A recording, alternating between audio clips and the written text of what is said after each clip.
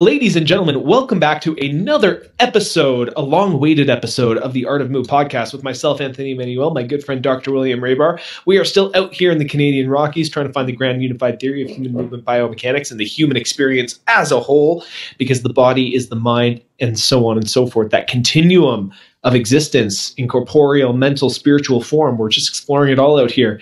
Will just got back from Costa Rica, I do believe. So we're back in action.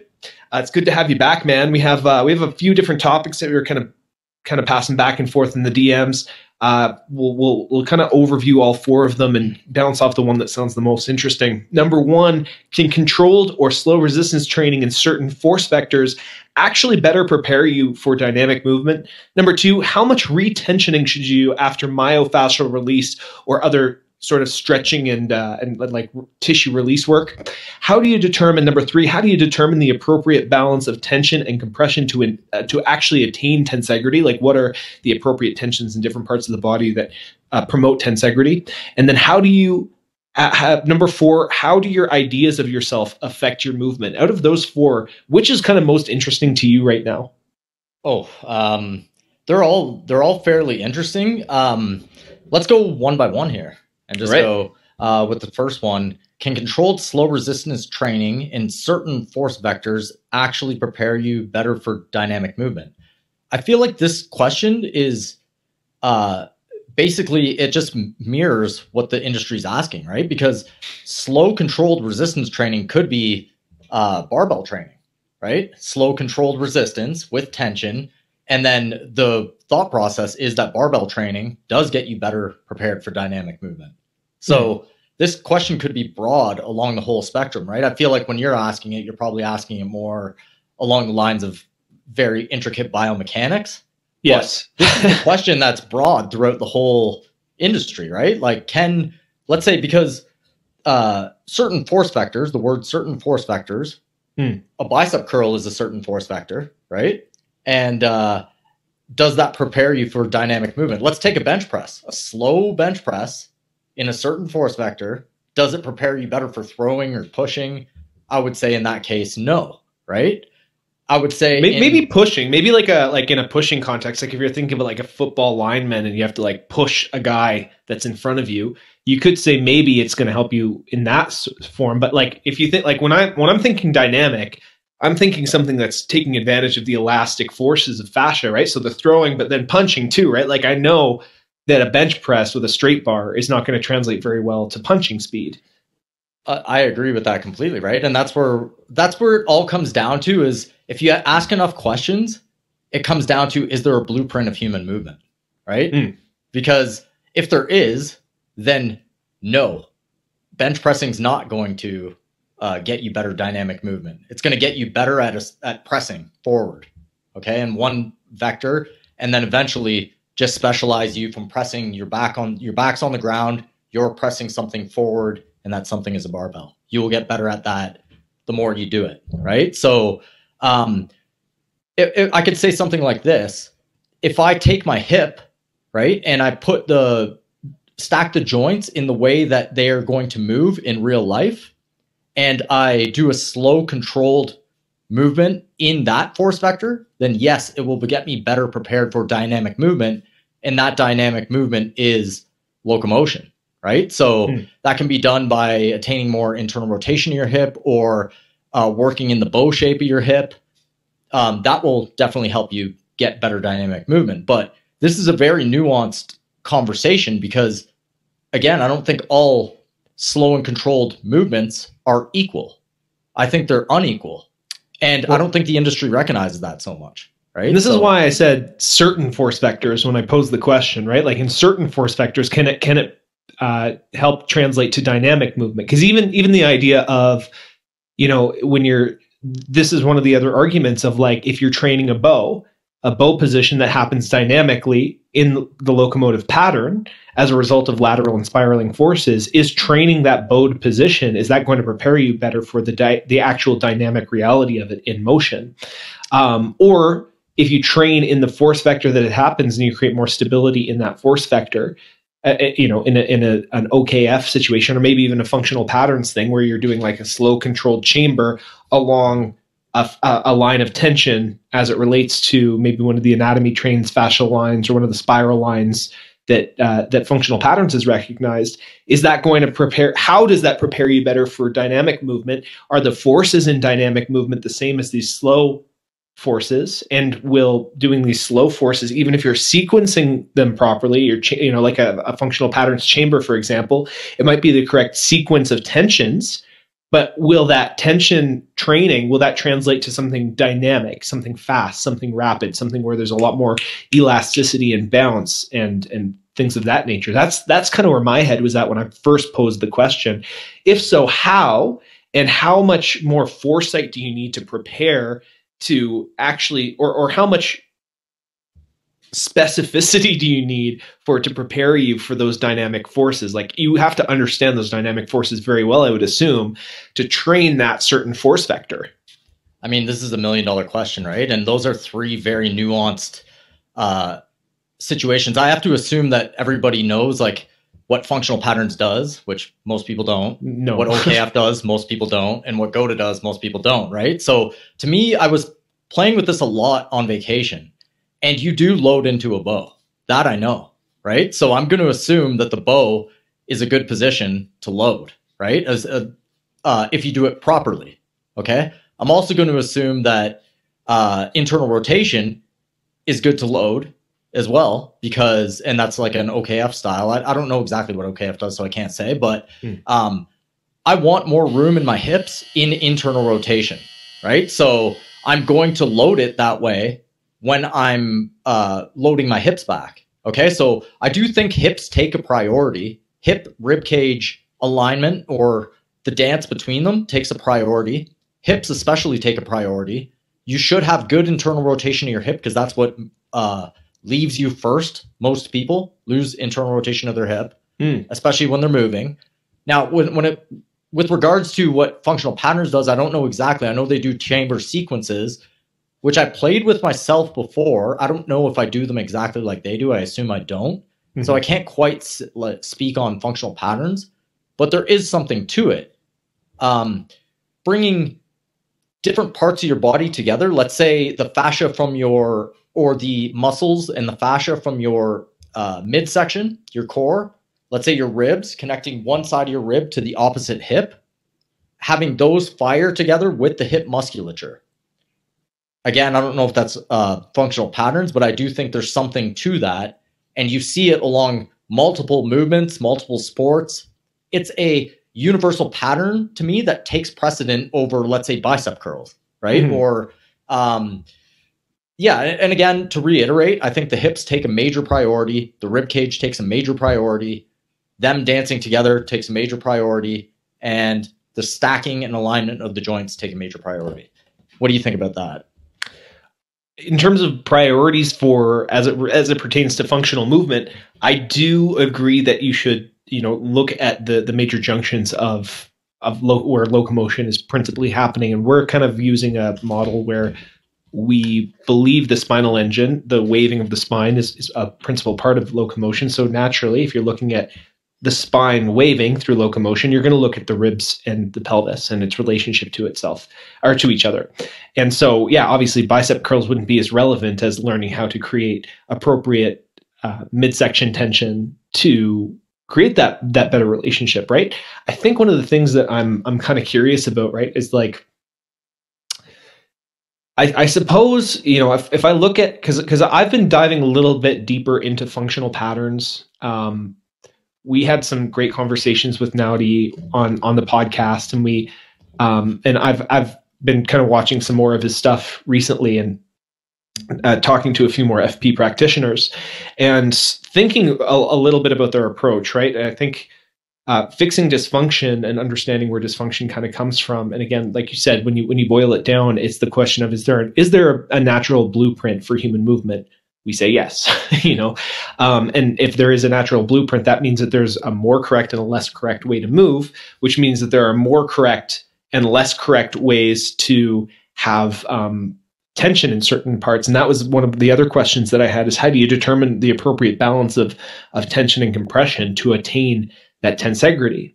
right? And that's sort of like, so if you're training in certain force vectors, you're conditioning your body to be more tense and more relaxed in certain places, and to bias the firing of muscles in certain ways, to hold certain levels of fascial tension in different places, and to create a tensegrity structure within your system. That is the way that I think that you could actually prepare your body for better movement, is if you improve your tensegrity throughout your structure by strategically creating tension and compression in certain parts, then you're going to help, you're going to improve your dynamic movement. And part of that is it's not just this controlled slow resistance training. It's also some myofascial release. We just had that reel put out from our talk with Football Entangled with Taylor Davidson, where he talked about fascial adhesions being a knot in the fascia that inhibits the gliding of different fascial layers. And so I think it's a combination of having that good glide in the fascia while also having the appropriate tension and relaxation in certain parts, so that you have a good tensegrity structure. Now, are you going to attain that with barbell squat and bicep curls? Probably not. like pretty hard no. If you're talking about the natural mechanics of a human body, the question is like, what would you do to do that? And I think obviously it's going to be on a very specific individual basis. But looking at the blueprint of how most people move and the movement, sitting, resting, training habits of most people, what would you say? Well, I mean, that's the $1 million question, right? Let's take this back let's take it back a little bit. Okay. So, you have to have the ranges of motion available within your joints. The joints have to operate like they should, meaning that you need the available ranges of motion in the joints for the task that you want. Okay, let's pretend the task for now, because we can get as complicated as we want, right? We can talk about dancing and the splits, but let's not do that because it's a specialty. Let's talk about, basic walking and running, or, running slow, jogging, right? So you don't need that much range of motion of your hips, but you do need some. And when your hips come forward, they do need internal rotation. So again, if you're older, restoring internal rotation of your hip is going to be important. Another important factor is making sure you're stacked and you're not leaking energy when you're taking a step. Okay. So these are like, I think GOTA again has the best checklist for this. Okay. Like the easy points of just being head over foot. And that's not like head over foot training, guys. It is just having your head over your foot as you land, right? Being back chain dominant, hips behind ribs. I still love this checklist personally, right? Mm-hmm. So landing on the outside edge of your foot, whether you think that you roll to the inside, I don't really care. Do whatever you want, right? To me, I use it as a pivot point, and I roll sometimes to the inside of my foot and other times I don't. Okay. So it really comes down to this: proper angles of joints, making sure you have the right ranges of motion for your joints. How you get that, that's the $1 million question, right? That leads on to the next points where we're talking about tensegrity and myofascial release and where you're at currently. Okay. So I think there's a lot of an art to this. This is the art. All these questions are art.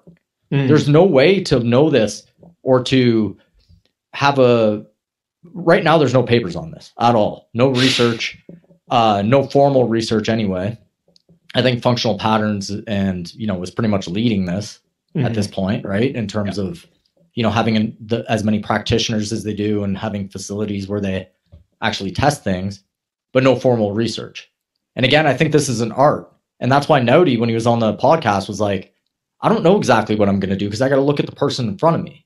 Yeah. And that's a lot of the time, that's what I have to do in the office when I'm working with someone in pain. I have to know where they're at, and I can't refer to a paper. I can use it as a very start base, but I can't really refer to papers to exactly what I need to do. And that's what a lot of these questions are like. It's like, I think you need to realize that there's more of an art to the human body than an actual blueprint, but there's a blueprint to the basic foundational movements to the human body. Okay. So even if you have the best system possible and you have it all figured out, you're going to have, and let's say you want to restore internal rotation of someone's hip. What if they have labral tear? in their hip, which I do, right? So I know, because I have a good connection with my body and I'm, years of education on how the hip is moving. I know exactly where it is. I know exactly how to work around it. The average person's not going to be able to do that, right? So there is an art to it that is not recognized, and that's just how it is, period, right? So when it comes down to it, it's easy, it's hard, it's easy at the start. You get a lot of fruit from just doing basic, switching from hard training where you're just going up and down in squats or like deadlifts, linear plane, barbell movements, being able to move weight, to moving your body in an intricate way, especially as you age. It becomes more of an art. It's kind of what I have to say about that. When you're talking about like the early fruits thing, that was kind of one of the things that I noticed is like my introduction to functional fitness training systems was, you could argue ATG would be my like sort of transition, my like gateway into unconventional movements, but even they're doing like linear frontal sagittal plane stuff, for the most part. And so Goto was my first kind of introduction into more of a spiral dynamic, looking at more of how force transfers during locomotion. And I got a ton from it, from switching from, my heavy gymnastics training, CrossFit training, barbell lifts, Metcons, doing the whole 9 yards, shredding my shoulder labrum and needing surgery, all that stuff, to just doing like functional training through Goto principally. I did my recode, I did some one-of-a-kind fitness stuff. And I got so much out of that just from looking at these patterns and trying to emulate the patterns and trying to move my body and create tensions and stuff in my body. From that perspective, one of the limitations that I found was over time, and this is over time, right? Like I said, you get a lot of fruit out of it. Like I didn't have back pain anymore. My hips and knees didn't hurt. Like a lot of the achy pain sort of things that I had just weren't there. Even like I always had this like chronically tight spot in my thoracic spine that just always felt jammed, just went away when I started being more back chain, right? Really, really cool stuff.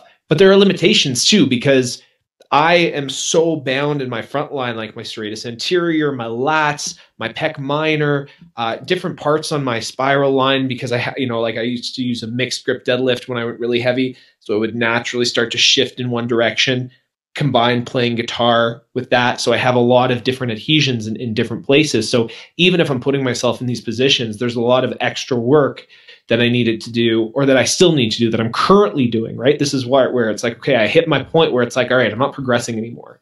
I'm doing all this stuff. I could spend hours doing recode work and it would still help for sure. But, adding in things like extended myofascial release with deep breathing, doing breath work, paying more attention to not just being back chain dominant where my hips are behind my ribs, but what is the angle and the tilt of my pelvis and my rib cage in relation to itself while I am back chain. Am I in an appropriate level of pelvic tilt to be aligned so that my airway is open, the way that Eric Tessie was talking about in our last interview. All of these little nuances start to become more apparent. So how much these are the questions that I start to have, is like, how do I have the appropriate balance of tension and compression to maintain tensegrity? I'm getting, it's the 80-20. I'm doing 80-20 by looking at some of these Goto universal principles. But now there are more complex problems that just looking at that low-hanging fruit is done, and I still need more fruit for the rest of the season, right? So it's like, all right, where else can I get it? So that's kind of where I'm starting to look deeper into the things of like, spending a lot of time on a tennis ball in my abdomen, and stretching out the front line quite a bit. And it's actually helping me get better back chain tensioning. So like I actually happening. What do I think is happening? Yeah. If you put a tennis ball in your abdomen, what do you think is happening in there? Well, it kind of depends. That's a question that a lot of people have, right? Like, what is actually happening? Because, the research-based guys are like, you can't change fascia that quickly. And I think they're correct, right? About that you can't. But what you can change is nervous system tension. I'm kind of answering the question, right? Yeah, yeah. Well, that's tension. Then you can take advantage of that nervous system tension in order to gain more access into the front line, or more space in the front line. Then you can do movement, stretching, breathing into that area in order to relax your nervous system for the next time, or have a better awareness of that area, That's all that can be done with myofascial release. Nothing is being torn apart, and then you take advantage of that, torn tissue. I mean, that's what myofascial release was to a lot of people for a long time, and still is. Right. Break up the tissue and then let it reform. Well, like my process with the tennis ball, for example, is I find a spot on my abdomen, which is like bound up to like core bracing was my mantra for everything related to my, like the sports that I was involved in, powerlifting, CrossFit, gymnastics. It was all like, how much core radiation can you produce to produce more force? So I would squeeze the shit out of my core. My abs are chronically braced. Like there's never a time where my abs aren't a little bit sucked in. And even when I relax them, I feel them. They're just like, wow, they're just like really, really, really tight. So I'll find a spot, and it honestly feels like I'm being stabbed, even just like with a little bit of pressure right around my rectus abdominis meeting my lower ribs here. I'll sink into it, and it feels excruciating. And I just deep breathe, and I relax, and I sink in, and eventually that pain starts to go away a little bit. I start to relax into it. That inhibition, that impulsive reaction of tensing with the pain, I ease off on it, and then I can like ease into it a little bit. And I sit there for like 5 to 10 minutes in a single spot, just allowing it to relax. And then, like you said, I get into these lengthened positions, and I breathe deep into it, and I kind of signal to my nervous system that this is how I want my system to hold itself up, right? So I do a little bit of retensioning in the back chain side. If I want my front chain to open, then the back chain is going to lengthen and the front chain is going to open up, and I'll do some big, deep diaphragmatic breaths. And that's my process lately. That's been my practice in the last couple of weeks. Well, let's talk about that, because let's give a specific example, right? Let's talk about, so the abs are attached to the front in the pubis region, right? And if they contract, they should be bringing your pelvis forward, which means a posterior tilt, right? So tucking your butt if they're contracting, right? So let's say you're chronically, like in your situation where your abs are chronically tense, right? And you go into a hip hinge, and without you knowing it, during the hip hinge, your back starts rounding because your abs are squeezing. Okay, I'm just giving a scenario. I don't know if that's happening, right?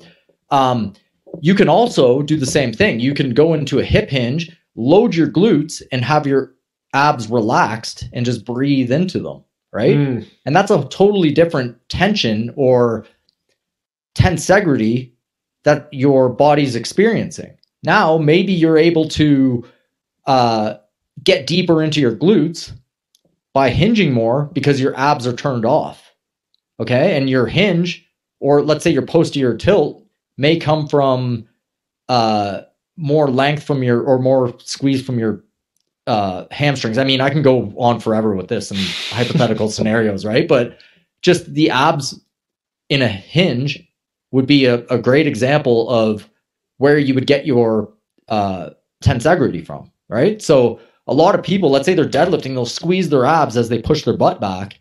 Is that actually necessary? Is it necessary when without a barbell, when you're just doing that movement to pick something up off the ground? Because if you're used to doing that, and I go to pick something up off the ground with a hip hinge, and we're talking pretty high level here, awareness, and say I go to pick up a quarter, I push my butt back to hinge my hips, and my abs squeeze automatically because I'm so used to doing that. My nervous system is just like, we do like this all the time. Is that unnecessary tension in your body that you're contributing to go on in the future, right? Where you can work in that hip hinge, relax, breathe through your abs, and then all of a sudden, that's like a nervous system feedback and an awareness piece that you can do without even actually doing myofascial release. Or you can add myofascial release into it, like you said, that will bring even more awareness. I'm starting to think that myofascial release is a lot of awareness. There's a huge awareness piece to it, right? That's what I've noticed. And for a lot of my practice lately, it has been active relaxation. And it's almost like an oxymoron, right? But it's an awareness. It's drawing awareness to where there's unnecessary tensions and seeing if I can let go of it. Because, what people call muscle tone, my understanding is just a continual partial contraction of a muscle in a certain way. So it's ready to be driven into action. I don't necessarily want chronically partially tensioned abdomen. I saw Liver King in an interview. It was like, you can actually train yourself, man, to like, it can be a way where your abs are always a little bit flexed even when you sleep. And I was like, yeah, but I don't want that. That's not what I'm after. I don't want these like brick abs that are just always like tensed up. I don't want it so that like I can't fully extend my arm because my bicep is like, is just never relaxed. So there is a limitation though, because like you said, I deadlifted for a long, long time. I practiced core tension and core irradiation for a long, long time. Even when I wasn't lifting, when I was doing everything, I was trying to condition my body to do that.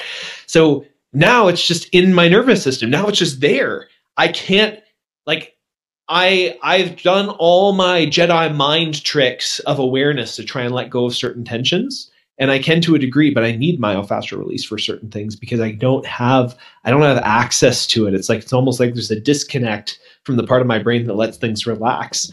So it's mind muscle connection in the opposite way of resistance training. You think of like a bodybuilder doing a bicep curl, trying to like flex his bicep as hard as you can. Myofascial release is the yin of that. You're trying to relax into this pressure as much as you can. Relax and breathe through pain so that you don't have that instinctual reaction of tensing up. That's the opposite practice. That's what I'm trying to get into, especially after doing, nearly 100 days of, 500 push-ups a day, like just for this stupid challenge. It's like, okay, how do I relax my pecs? How do I relax my shoulders? How do I get my traps to like fall away from my ears a little bit more? These are all things that my nervous system is just fighting me on because it's like, well, you drilled this into us. You drilled this in. Like, why are you trying to make us stop? Like, we know that we need this. So it's very, very interesting. It is interesting. And this ties back into the way people lift weights right now. It's like squats, deadlifts. Those are all irradiating type lifts. And again, there's a difference between being a specialist at lifting weight, at moving weight off the ground, up and down in a linear plane, and being able to move your body. If you don't have access to weights at all times, let's say during COVID, when people who were gym rats couldn't have the gym anymore, what do? You don't even know how to move your body anymore. And then eventually it ends at some point. You're not going to be a heavy weightlifter. So you have to be able to know how to use your body without weights. We weren't born with weight. There wasn't a barbell in front of you when you're learning to move. It seems so simple, but like it feels like idiocracy out there when you're talking to people. Yes, it's a fun thing to do. It's a specialty thing to do, and that is moving weight. It's a specialty, okay? But it wants to be weaved into everything. Rehab, strength. This all has to tie in to what's already available, and that is the squat, deadlift, and those type of movements where an external object has to be moved from point A to point B. Most of the time it's in a linear plane. We have to get away from that in terms of if you want to be able to move your body better and go back to the blueprint and moving your body by itself. Now you can use implements, that's fine, but I think there's a point where you have to go back and relearn how to use your body in a spiral fashion. Stack your joints. And FP does this through chamber sequences, I believe, which is having parts of the lines of the body basically come together, and I would say lines of tensegrity, almost like Tom Myers lines, putting them together in a, I would say, concentric way. Would you say that, or eccentric? I don't really know. I don't know enough about it. I don't want to speak on it without without having gone through one of the human biomechanics specialists or even human foundations courses. Maybe I shouldn't talk about what they're doing, but basically, the way I do it now is I stack the joints. I have a blueprint for how the body moves. It is loading into a bow. Sometimes I do that unloaded and then it loads into the bow, and sometimes I load the bow itself. Okay, I go back chain, dominant. And then I go out and I move. I actually go out and I run and I walk and I box and I do actual movements. And that's the way it's done. It's pretty simple. Yeah, I think no weights required. Well, no, and you don't need weights, right? I think one of the things that we were talking about discussing today was some of the social motivators, right? Like I think one of the big reasons that people are so eager to lift weights and specialize in that is because it makes you muscular. It makes you look conventionally attractive, right? And so if you think about, well, what are these features that are conventionally attractive? It's, you know, the musculature, the appearance of strength, the appearance of physical fitness. That's a tough one to do, right? I think it's almost like like you can almost look at lifting weights as an easy way out for developing the appearance of physical fitness. Because if you move really, really well, like I look at your physique now, right? I think about like back when you were a CrossFitter, like I think you were 40 pounds heavier, covered in muscle, but your physique now looks really strong, right? Like you don't look beefy, you don't look boxy, you don't look like, you know, like a Superman level Thor jacked or anything, but you look really strong. You look really physically fit and healthy. And beyond that, the way that you move also makes you look really, really healthy. You're lean, you're springy, you're bouncing, like you're strong, right? That's a hard, like it's a harder thing to attain a physique in a natural movement capacity, because you have to be moving a lot. You have to put the work into moving well. A lot of people are very, very dysfunctional. It's a lot of hard work, but many people can just build muscle over dysfunction by lifting weights. And that's an easier way to go about it. It's fucking hard to take a step back and, you know, not like there's all the literature around, oh, well, you know, if you like resistance training is associated with higher testosterone levels. So if you're not lifting weights, well, okay, as a man, I'm sacrificing a certain degree of like extra testosterone. Well, why are we all so obsessed with super high testosterone? Because we're in a hyper competitive environment. We're trying to have more testosterone and be more manly and outcompete everyone else. It's an interesting paradigm that we're kind of trapped in here. It is an interesting paradigm. And I almost want to get away from the whole dysfunctions paradigm, because the nocebo paradigm is out there, right? Like it's so easy to be like, you're giving people nocebo, which is a negative thought, opposite of placebo, right? A negative thought, and because you're giving them negative thoughts, it's going to get negative on them, right? So if you tell someone they're going to get injured, they're going to get injured because you told them that and you put it in their head. But this all predicates on the fact that there's no blueprint, that there's no better way to move. There's no natural way to move. And I assert that there is a natural way to move. So if I'm espousing that there is a natural way to move, and then that we should prioritize that over just lifting weights up and down, then if you don't believe in the fact that there's a natural way to move, then you believe it's a nocebo, right? So the narrative right now is that you should lift weights and that you'll just progressively overload, meaning that if you load safely and just keep progressing, then you're good to go. But that's not what you see in reality, okay? In reality, people always get hurt, go back down, and then the people who espouse nocebo go, oh, okay, well, all you need to do is calm shit down and build shit back up again. It's back up to what? You're not actually learning anything. You're going to be a jacked old guy who can't move. That's literally what's going to happen, period. So this is the funny thing, right? Like where you said it's like the argument is just load safely, but it's very, very argued about what safe loading is even within that community. It's like, well, what does that mean? Like how much mobility, how much range, how much prehab, how much how much recovery do you need? These are all things that are fiercely debated because everyone keeps injuring themselves. So it's like, oh, well, like it's not that it's wrong. It's just that we did it wrong, you know? So that's an interesting perspective too. And again, like weightlifting is a specialty. If you want to do it, do it. Also realize that the more that you do it, the more that you're going to pattern and optimize your body. Like Ido Portal was saying this for a long time. The more you specialize, the more price you have to pay. I would say that he would probably argue that the more that you specialize in natural patterns, the more of a price you have to pay. You're going to limit the amount of creative movement that you can have. Absolutely. I still think that, like, to a degree, that the movement optimists have an interesting point, because your body can do a lot of really, really cool things if you gradually and progressively condition it. You coax it into having the tissue resilience to do that. Now, but what are the long-term implications of that? What are you optimizing for? What are you progressively overloading to? And long-term, if you are optimizing it for one particular pattern while your body is having to specialize in all these other things like walking, bending over to pick stuff up, throwing stuff. I don't know if we throw a lot in the modern day. We're not hucking stuff to each other unless we're baseball players. And we're not throwing spears at buffalo to try and eat them anymore. But, we're still walking, resting. What are the implications that it's going to have on our body if you specialize towards a particular, movement pattern? Like Ido Portal is probably not going to have a whole lot of, joint stiffness into his old age.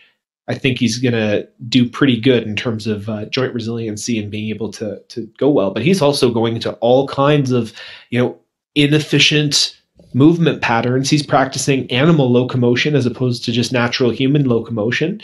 And he's conditioned his body to a bunch of different things. He also said that he's not doing his job unless he injures one of his students. So, yeah, here's the art of it, though. It's like Ido Portal's been doing that since he was a kid. Yes. I watch my friend's baby, and it's like a moldable clay, right? He's moving, his hips can move every direction, and that's the case, but that's not the case for most people. If most Westerners jump into a movement practice like Ido Portal's in their late 20s, they're going to have some issues because they just don't have the ranges of motion available. Mm-hmm. And I think you do need to go back to the blueprint first before anything else and see what you have available. Right? In that you're going to do that most of the time. Again, the Ido Portal stuff is his specialty. And you have an advantage if you start it when you're 5 and you can do it slowly and you keep doing it and you have those ranges of motion available. I just don't think it's the way to go for most people. It's super hyper specialized. Most people are sitting at a desk. Most people are hurt and slightly injured already, and most people don't move very well. Even walking down the street. Okay, we're talking the vast majority of the population. So the easy fruit is to go back to the blueprint of walking and running. I like Goda's checklist for the easy way to start. Okay, if you don't really know what you're doing, and look at the past episodes if you want to hear about that. But even being in resting positions. I don't see anybody in the industry talking about, even the nocebo guys don't talk about this. They're waiting for a paper. Well, yeah. I mean, they argue that there's no such thing as bad seated posture. I've seen a couple of posts. I don't want to paint them all with the same brush. I'm sure there's different opinions, but for the most part, it's like the argument that I see is that there's no such thing as bad seated posture, just bad posture for extended periods of time. So if you're sitting in the front chain or you have a kyphotic curve, and you're sitting up straight, it doesn't really matter too much as long as you're not doing it for too long. That's the argument. Just change your position frequently so that you don't get kind of glued in or stuck in that position. That's what I was taught at school as well. Like in chiro school, it's like vary your positions. And I still think that's a great thing to do, right? Mm-hmm. But I think sitting itself for a long time does present problems. I think the natural resting positions, like being on your knees, butt between your heels with your heels away, is a natural resting posture. Look at what the kids do. Okay. At some point you stop doing it because you saw a chair or there was a chair at school. Otherwise you would be doing it to an older age. Crisscross applesauce, Siza, cowboy position. Even you'll see it amongst Asians, Eastern Europeans who still do this, and they have better hip range of motion in general. I guarantee it. I don't have a paper on it, but I guarantee they have better hip ranges of motion than Westerners who sit all day. And why? Because you're stuck in one position. It's pretty simple, right? So there is natural resting postures that go along with natural movement. And so that's what I think there. There is natural resting postures that you should be in. I don't disagree with that, right? Like that's something that I the Slavic squat, the Asian squat, those are all stereotypes for a reason, right? And Westerners can't do it. That's why you usually get a squat assessment when you come into a gym in the United States or Canada, and the first thing they do is make you squat, and you're kind of awkwardly with the duck feet, and you're kind of like leaning super far forward, or you can't even get your hips to parallel to your knees. It's just it's a mess, right?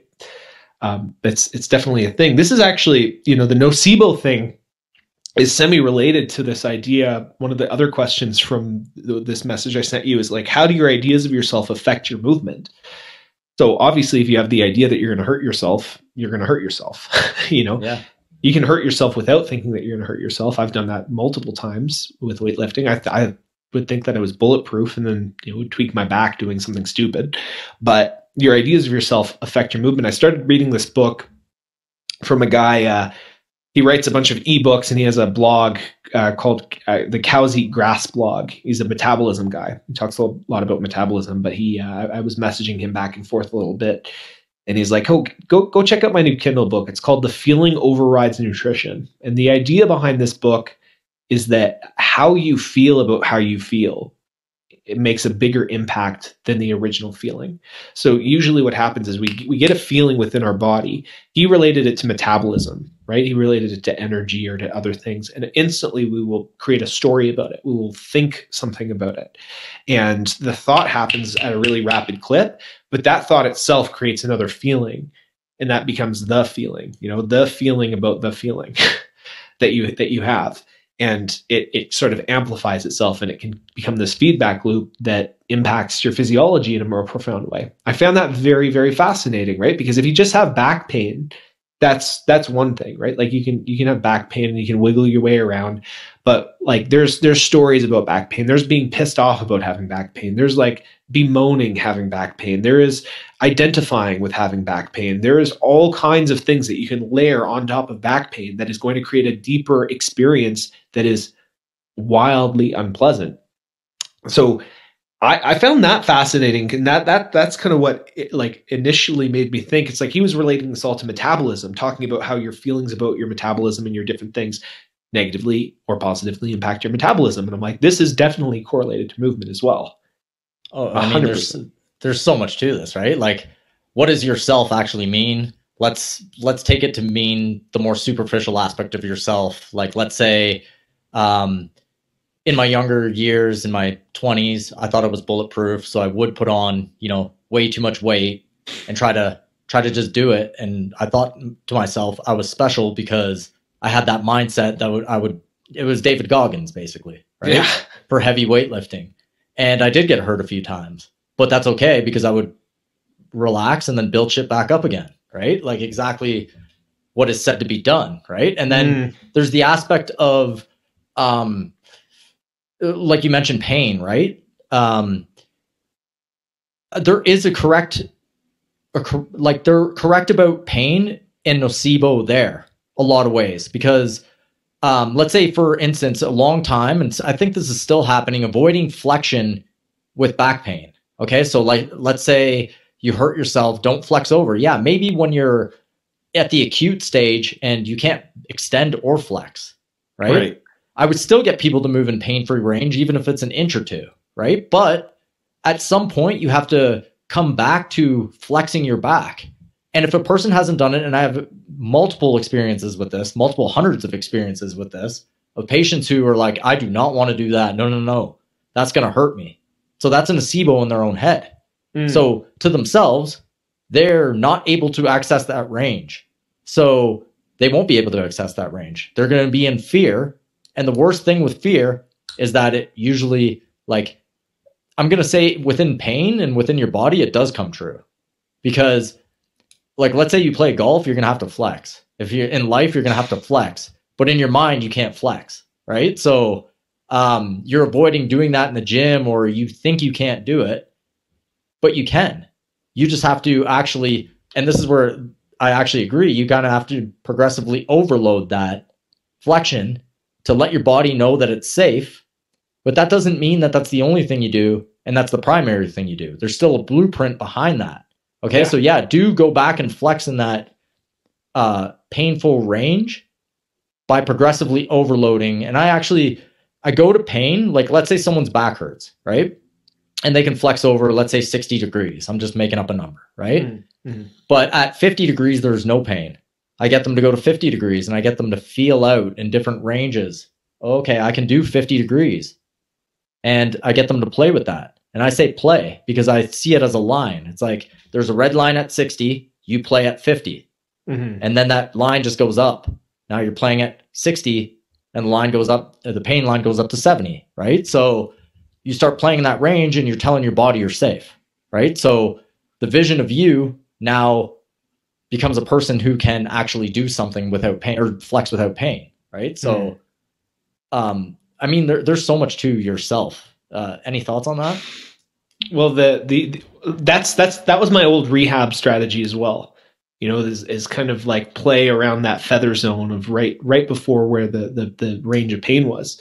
And what you're talking about, there's so much to the self. I mean, yeah, this is like a whole other podcast topic, right? When I was watching an interview with Jordan Peterson, and he was being interviewed by a Muslim guy, and the Muslim asks, it's like, if I gave you unequivocal proof that, you know, the things in the Quran were accurate and that everything was, you know, was scientifically verifiable, would you believe in Islam? And Jordan Peterson is like, no, because there's the issue of what you mean by I and what you mean by believe and what you mean by Islam, and all of these things that we're taking for granted and aren't well defined, right? And if you think about, you know, from the religious context, that's really interesting. It's like, well, what is the I that is believing? What does belief mean? Does belief mean that your statement is like, I'm doing this? Is it a source of embodied action? There's all, like, we're getting into like deep philosophical territory, talking about the nature of the self. You know, as it pertains to, you know, movement, though, I think there is an experience of the body. There is an experience of movement. There is the movement itself, the actual mechanical realities of movement. Then there is the perceived experience from the internal, you know, like you are perceiving the sensations of this mechanical reality.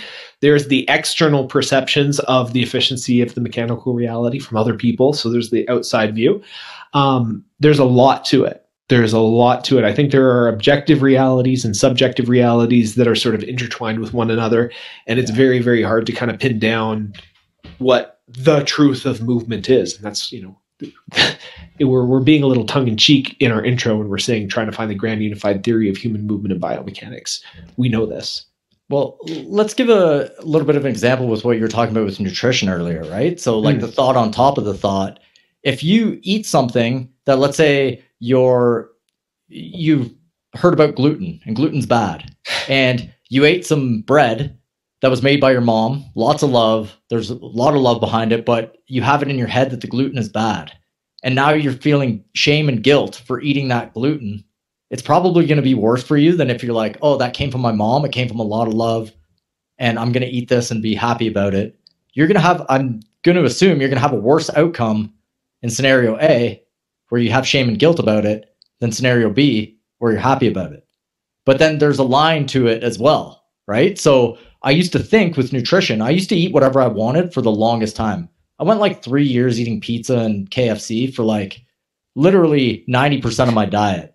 And I was working out a ton, so I didn't look big, or like I blew up muscle wise, and I was a little bit fatter, but I didn't appear to be obese or anything like that. I just appeared jacked. So I'm like, haha, suckers, this is working out, and it's not working out for you. And like all these people who are watching their diet, it's like it's a waste of time. So I had this like really grandiose thought in my head that I was beating the nutrition game because I was able to do it, right? And I looked at the outside markers of how I looked as a way to gauge it, but I was like 22 or something like that, right? So nothing was catching up to me. As soon as I got into my 30s, it's like I still kind of thought this for a long time. I still wasn't buying into any of the nutrition advice. I started eating a little bit healthier, just, you know, kind of naturally, but I still would eat pizza. I'd still go out and like, you know, have fast food, not a problem. But now that I'm eating healthy, I do see the difference. I see a massive difference, right? So I didn't know because I had the positive thoughts in my head. And even now that I look back, I was like, I wonder what would happen if I had shame and guilt about eating that pizza at that time, how it would have went, you know? So I haven't read any of the research on this, but I have heard that there is research on how you feel about what you eat affects how it's metabolized. I've heard that there's research on that. I can't verify it. I'm going to look it up later, and we can I'll do a follow up on our next episode. But like, I'm pretty sure that like that's 100% a thing, man. Like, there, like you said, there is still reality that happens, right? Like there is still objectively healthier and unhealthy food, but that's the whole, Napoleon thing where he thought he was like this superior human being, so he took triple the amount of poison and still didn't die. It was this idea that he was just too immune to it. He was, and again, don't know if that story is true. Just heard, one of those stories. But I have definitely experienced that. I even anecdotally, when I am a little bit more obsessive about like watching my nutrition, I tend to not lose weight as easily. I tend to not, like, my performance isn't quite as good. My energy isn't as high. My metabolism isn't rocking. But like I was, just as an experiment, like letting go of it completely, eating about 4,200 calories a day, eating about a pint of Haagen-Dazs ice cream every day, still eating mostly healthy foods that I knew I enjoyed, but like the narrative that I created was that I am eating high metabolism foods that support my thyroid, foods that are increasing my energy output. So the calories in don't matter as much because they're producing a hormonal environment where there's more calories out, and I'm exercising. It's the same thing. It's like, haha, like I can eat all these calories, and my calorie output is so high that I'm not gaining weight. And I was eating like, I experimented. I was like, I wonder how high I actually have to go to start putting on weight. And I went like 5 days eating 5,200 calories a day and gained half a pound. I was like, all right, that's my threshold. That's kind of nuts. But like anecdotally, like I had that same sort of mind over matter experience. Now, I don't know if that was just, the narrative that I had about, metabolically supportive foods was real, but I do know that I wasn't gaining weight eating like 4,200 to 4,500 calories a day for months. Yeah, it's very interesting. A little caveat to what I was saying before. I did get sick like 4 times a year, though, right? Like I would have flus. I'd be very prone to the flu, right, or being sick. So now if I get sick, it's like 1 or 2 days, and I can snap back real quick. I have a lot more energy throughout the day. So there was consequences. They just weren't immediate. It's very interesting. I don't know. Like, I think there is a spiritual aspect to it. I'm going to, again, go back to, we don't talk about this enough, that the example I gave of like your mom making you a meal with love and you embracing it is much different than you taking that meal and having shame and guilt over it. That will metabolize differently. Whatever you want to call it, there's a spiritual aspect to it that is different, that can't be calculated with research. So you're not going to find it in research. But this is a belief I have. And that alludes back to the power of your mind, right? Your spirit and how you go about things, right? So that goes with nutrition, that goes with, health and fitness. It goes with how you view yourself as well, right? So those are all kind of interesting points on that. So the question of like, how do your ideas of yourself affect your movement? I mean, it's pretty straightforward. I think if you believe you're really stiff, and you believe you're very tense, you will be. I know that I started to develop the belief that I just don't have pain in my body anymore. Like I don't experience joint pain. I don't experience aches. I don't experience so when I feel like a little bit of tension, I had like a little neck kink the other day for the first time in over a year. And I think it was just because I was doing too much myofascial release in a part that I didn't need to actually like detension. And so I did it, and then I went to sleep with a pillow, and my neck was crooked up, and I woke up. I had a little bit of a kink. I was like, this is weird. It was gone, by the next day, like less than a full day. But it was strange. Like I have this belief of myself that like, I'm still muscular. I still have work to do because my problems didn't disappear. I still have imbalances. I'm working on it. But like, the work that I'm doing is moving more and more towards less pain and better movement, all the time. And the state that I'm in, I just don't experience pain. And so my body doesn't generally experience pain. I have good digestion. I have, and I'm sitting in a chair 12 hours a day, like full transparency. Like I'm not doing really well with my floor sitting lately. Like I'm like 2 months ass in a chair doing work on my computer. I still go for walks. I still do all my biomech work. I still do all my, my tensioning and my retensioning and my detensioning and my MFR. I do all of that stuff, but I'm sitting in a chair for 12 hours a day. No pain whatsoever. None.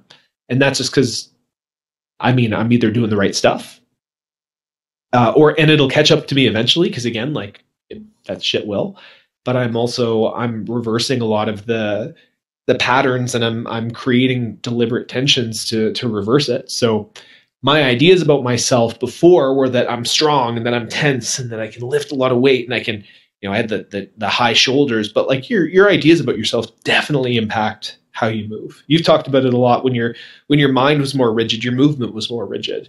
When your movement is free, your capacity for sort of outside of the box thinking is also free because your movement is outside of the box. I mean, the easy way to see this is someone who's confident versus someone who's not confident. It's just like there's a posture to it, and they will move differently, right? And everybody knows this. You don't need a paper to see it. You can see it visually. If someone's confident, you see it, you know it. If someone's sad, you see it, you know it. And it happens within the movement, right? So this is something that is outright right in front of our faces. Your perception of yourself does tie into your movement on the higher level, where, let's say, you're someone who believes that they, like you said, are not a person who is in pain, or is not a person who is lazy with themselves. Then you'll put the work into yourself, right? So that's where the David Goggins kind of mentality blends into the biomech, where you don't go quite full David Goggins, but you bring it into, I'm going to work on myself instead of these external goals. Okay. Like just the goal of having 1,000 push-ups, no offense. Okay. So I'm going to do 1,000 push-ups to get my pecs big. It's like, I'm going to work on my body and get my hips to move better, to get my hips more range of motion, to link my hips to my rib cage, to expand my rib cage with breath. Put the time into that, and you'll get more fruit at the end because you have the perception of yourself that you're able to do it, or that you're the type of person that does do that. But I think most people right now, and even myself in the past, it was, I'm going to go hard at the gym. I'm going to do the external exercises and get the numbers up, and that will be my external metric to my internal self. So yeah, it's an interesting topic. It's really, really philosophical. It's very philosophical. I think we should have a full podcast episode dedicated to this, and maybe even invite some other people on to kind of dive into this a little bit more, because it's something that, we both think about it and experience it in very deep ways, and we have a lot of experience in exploring it. I have a few different angles that I'd love to do, but we're already pretty close to the top of the hour, which is kind of nuts. Cool conversation so far. Any other major thoughts on any of the 4 topics? I know the one that we didn't really dive too deep into was this idea of retensioning after myofascial release. For me, I felt like the retensioning we kind of talked about when we addressed the idea of like doing the myofascial release as a nervous system relaxant to, access different ranges, and then actually accessing these ranges that are biomechanically appropriate. And that will do the retensioning in a biomechanically appropriate sense. Like you're creating that level, if that makes sense. Yeah, no, it makes sense. I think there's a couple layers to this one. Like I work with people in pain, and they want their pain gone, right? And the pain is getting in the way of their life. So I'm going to do, let's say, myofascial release on them with the goal of getting rid of their pain, and not necessarily take the next step of integrating into the movement, right? Which I would love to do, but that's not what people are coming into me for, right? Now, if I had my way, I would be like, come in for a few more sessions, and which I try to say, and I'll teach you how to not have this happen again, not have those tensions be in that area. So let's say it's in their low back, right? They're stiff from the day. They haven't moved in their chair. They're tense from their work. They've had a bad day. Some people know this. They're just like, I'm very stressed, and this is where I keep my stress. They'll talk about their shoulders, the low back, right? But in that case, they're super tense in that area. Let's say I release it. I would love to get the hips fluid and the hips connected to the ribs again and have it nice and fluid. And I would, show them some basic movements, some basic connecting the ribs to the hips, and a couple bow maneuvers, a couple of rockers, let's say, right? There's different ways I do it with different patients, but I would integrate it back into a movement. The way I did it in the past was that I would myofascial release 1 or 2 minutes just to get the tissue loose. Then I would get them to stretch or move. And then I would get them to do whatever they want, walk or run, or do whatever movement you want to do. Now I'm a little bit more specific with it, but you can get a lot out of just myofascial release if your goal is to relax. So at night, I'll just do my spine with, I have an implement. It's kind of like a double lacrosse ball, but it's a little bit more intricate. And I just go up and down my spine, 20 seconds-ish per segment, and I give it a little bit of attention. And if I need to be there for 40 seconds, I'll do it. And then afterwards, I might move my spine, or I might fall asleep on the floor right afterwards and just relax. I don't know. It depends on the day, right? But if I want to retension afterwards, I have to get up and I have to actually do the work in a natural motion, back to the natural blueprint, which we've discussed before. I want to get it back into that pattern. So that was sort of, when I was talking about retensioning, right? Like even if you're opening your front line and then you're getting into the back chain, you don't have to retension your front line because it will have the appropriate amount of tension if you're in the back chain for the locomotive pattern. I think to a degree, it depends, right? Like for me personally, because I'm not going to relax my abdomen so much that it it's just jelly. That's almost impossible for me. Like with myofascial release, with any manual therapy, I'm not going to completely and totally relax my abdomen. So what I'm saying is how much retensioning do I need? Okay, well, if I relax my front line and then I get in the back chain, well, that'll bring me closer to a natural equilibrium of the tensegrity structure that my body naturally wants to be in. Yeah, I think it's very individual, right? Like people are coming in with different issues and different tensions in different spots. That's kind of like the therapist end of it for me. It's like figuring that out and working with the individual person. For me, it's like I've been doing this for so long. I know where my tensions lay and I know the feeling behind it. So I don't have to, I just kind of know where I'm at, right? I don't need as much and I don't need to integrate it into a pattern every single time.